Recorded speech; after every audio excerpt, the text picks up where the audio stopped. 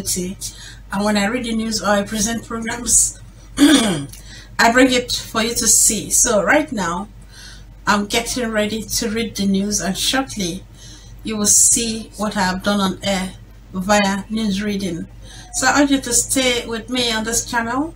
If you like the video, give it a thumbs up and click on the notification bell for you to know when I upload new videos.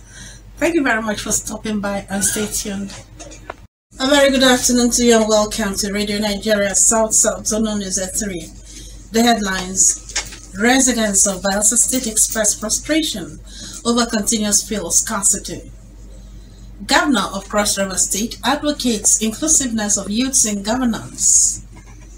Dozens of Zimbabwe opposition supporters detained.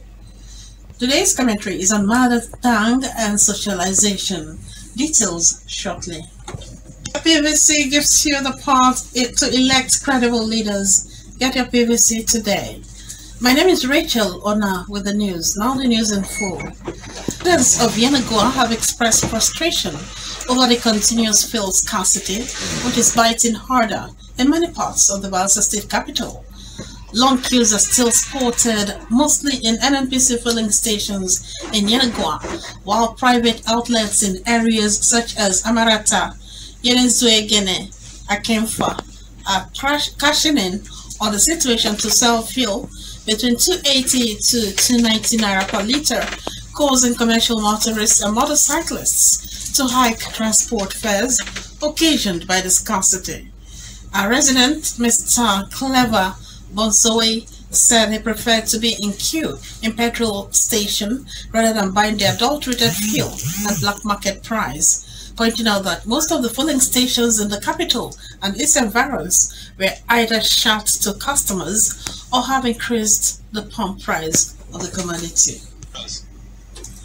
Our customer Emmanuel Chukwu noted that the scarcity has slowed down economic activities in the state, as most commercial and private vehicles were off the roads, lamenting that black marketers used the scarcity to sell petrol for as high as 3,000 to 4,000 naira for 10 liters.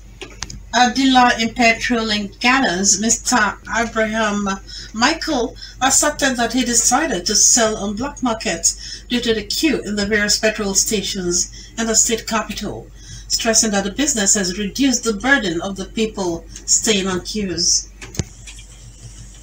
Hannah Neil Jackson, who monitored the development, reports that most petrol stations along the ever-busy Mbiama-Yenagoa Road and the Isaac Borough Expressway have not opened for business in the past days, making consumers to suspect that they might be hoarding the product.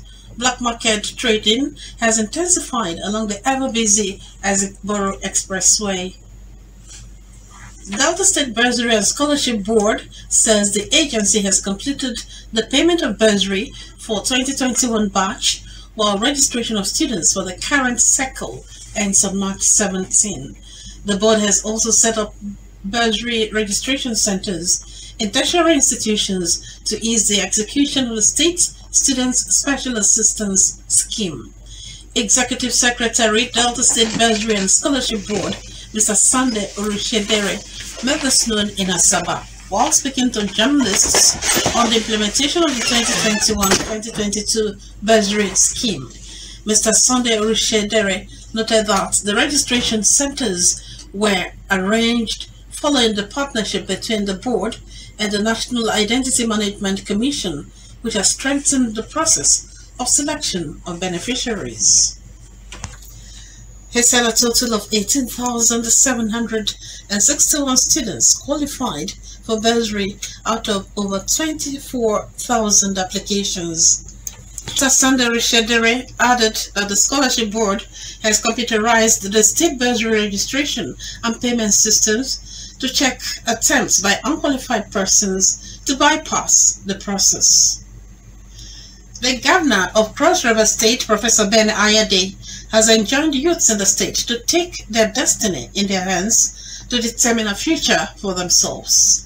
The governor, who made this known in Calabar during a youth summit organized by APC youths in the state, opined that it was high time the youths believed in themselves, noting that no one else has a responsibility to mold and enable them attain their destiny. While urging the youths to remain focused on their aspirations, the governor advised them to always put their minds above their problems, noting that it is in doing so that they can achieve greatness in their different interests. Advocating for the inclusiveness of young people at all levels in governance, Governor Ayade pointed out that the mileage made by his administration in the various sectors of the state's economy were achieved through his